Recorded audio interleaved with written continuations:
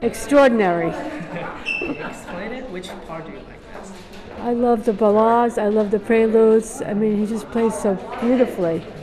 Oh, well, it's amazing. He's an exceedingly talented person, very unusual. There are very few people. He's the up-and-coming artist, there's no question about it. How do you think, why is he unusual? His musicianship is superb to the highest degree.